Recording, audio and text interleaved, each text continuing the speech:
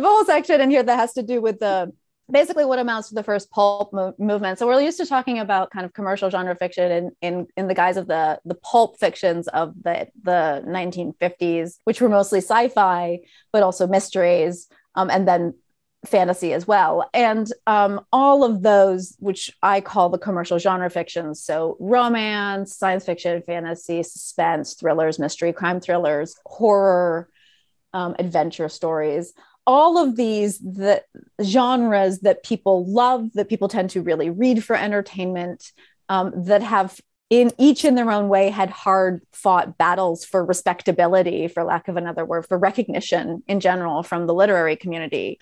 So those genres all kind of have their origin in the Gothics, which were pre-Victorian, but really had a heyday in the Victorian era. And that has to do with the rise of industrialization and the fact that literacy in women rose. And so women started reading more. They had more leisure time to do so, especially in the middle classes. And then they started to be catered to by other female authors.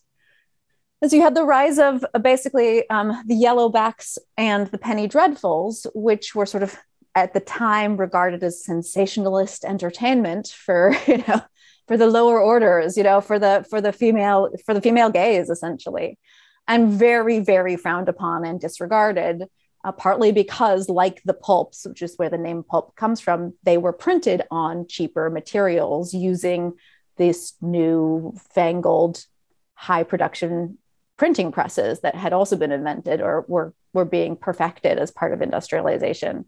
And so you get an entire genre that essentially is written for and by and presented to women, which at the time were very critically dismissed by the male critics at the time as suitable only to ladies, and therefore unimportant. And that association, sort of guilty by association, has colored all of the genres that come from those, which is basically commercial genre fiction as we have it today, because everything kind of owes a little bit of its core archetypes and tropes in particular to the Gothics. And that's just a battle that we still fight on many, many levels. And I feel like some genres are kind of getting a little bit more respectability as they climb their way up. Others, like romance, are still pretty disregarded.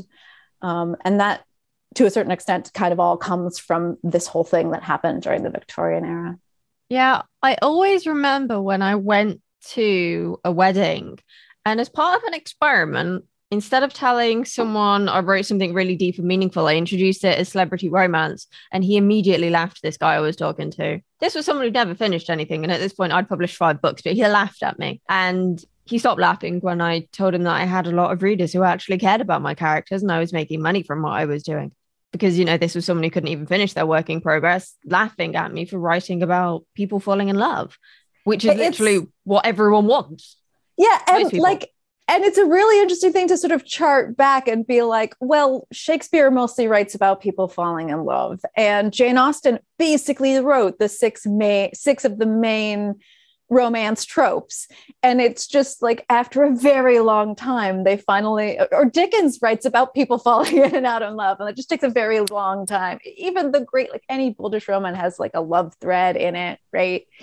It's just after a very long time, finally they become acceptable somehow. But yeah, and before anybody out there is thinking, yes, but romances are badly written or blah, blah, blah, blah, blah, I defy you. Like every genre has badly written books in it. Like that's not a reason to dismiss an entire genre.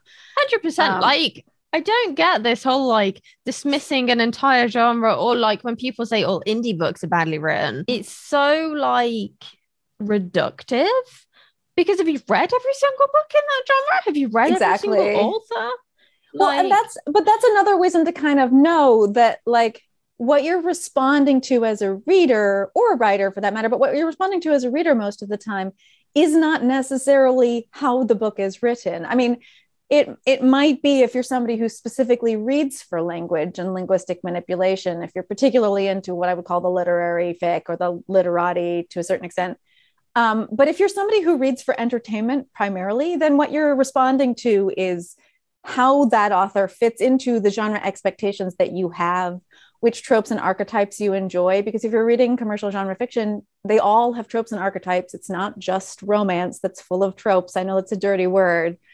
And so, yeah, I mean, I think it behooves you to try to understand why you like a thing, especially if you're going to write that thing. But also like why you're dismissive of certain things. Like one of the things that made me write this book is what I realize is I really don't like the hero's journey as a reader. Like I just don't like some of its messaging. I don't like the way these books often end, which is usually with pathos and sort of sadness or what I would call ambiguous endings. So, I gravitate to the heroine's journey and I was like, well, why is that? What is it I'm getting from these books? What is it that readers want from these books? And, that kind of also sparked me trying to investigate it a little bit more. But yeah, I mean, this conversation, if you admit to writing romance, and I dare you, even if you don't write romance, to try like mustering up the courage, because it'll take a lot of courage to try doing it at like a cocktail party or whatever. Yeah, the flack you still get from laymen is pretty severe out there. It's funny though, because I do almost feel like people take me more seriously as an author now when I say I write ghost stories. And that's horrible. And just saying ghost stories compared to fantasy, even people receive it differently, even though they're basically the same. Yeah. And honestly, what you can do if you are scared of the seriousness of this, like of being taken seriously or whatever, which is also fair, like owning your own thing is difficult many times, is to come up with the more subgenre that you write that you can then specify so that people are more likely to be confused than dismissive. And then you can kind of trot out, oh, there's romantic elements like later on, because, what book in the history of books doesn't have at least some romantic elements?